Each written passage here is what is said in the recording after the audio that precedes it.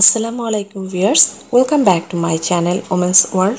এই দুধ সেমাইটা পছন্দ করে না এমন মানুষ খুব কমই আছে, কিন্তু এই সেমাইটা রান্না করতে গেলে কখনো কখনো এই সেমাইটা অনেকের অনেক ঘন হয়ে যায়, আবার অনেক সময় অনেকের খুব বেশি পাতলা হয়ে যায়। তাই আজকের রেসিপি পারফেক্ট দুধ সেমাই কিভাবে রান্না করতে হয় সেটাই দেখাবো।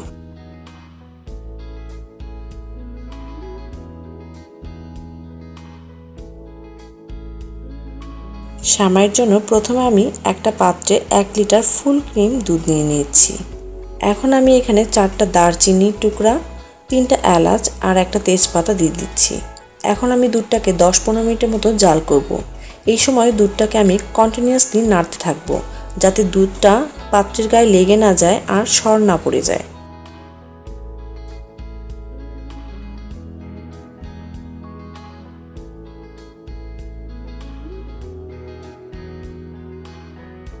এখন দিচ্ছি সামান্য পরিমাণ লবণ। মিষ্টি জাতীয় যে কোনো জিনিসে সামান্য লবণ দিলে এর টেস্টটা ভালো হয়। আর দিচ্ছি 1 কাপ পরিমাণ চিনি। চিনি যে যেমনটা পছন্দ করেন তেমনটাই দিবেন, তবে এখানে 1 কাপ চিনি দিলে এনাফ। আমি যেহেতু এখানে ফুল ক্রিম দুধ নিয়েছি তাই আমি দুধটাকে বেশি জাল দিব না।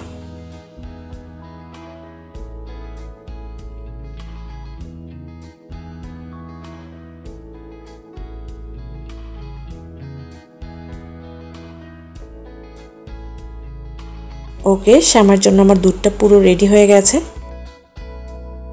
এখন যে পাত্রে রান্না করব সেই পাত্রে আমি 1 টেবিল চামচ ঘি দিয়ে দিচ্ছি।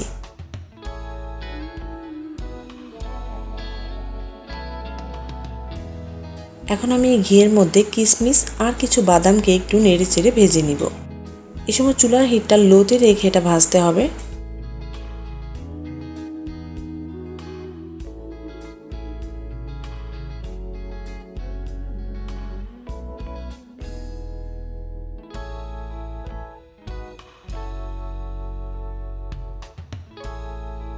এগুলো ভেজে নিয়ে আমি একটা পাত্রে তুলে নিচ্ছি।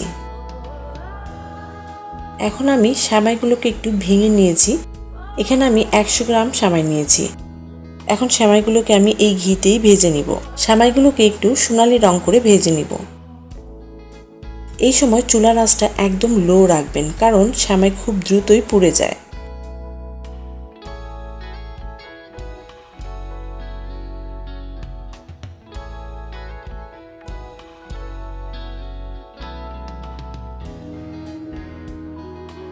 সেমাইগুলো প্রায় সোনালী হয়ে এসছে।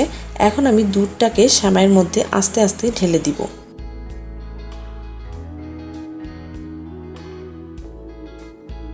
দুধটা দেওয়ার পরে আমি 5-7 মিনিটের মতো সেমাইটাকে মিডিয়াম টু লো হিটে আমি এটাকে নেড়ে চেড়ে রান্না করব।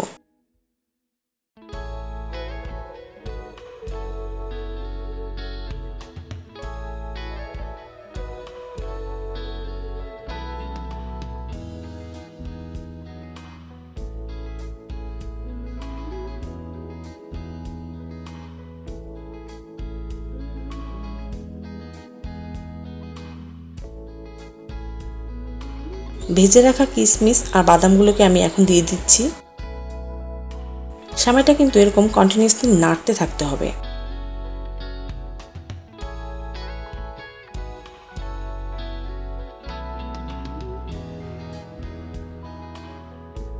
সেমাইটা যখন এরকম উপরে উঠে আসবে তখন বোঝা যাবে যে সেমাইটা হয়ে গেছে। এরকম হয়ে আসলেই আমি সেমাইটাকে নামিয়ে নিব।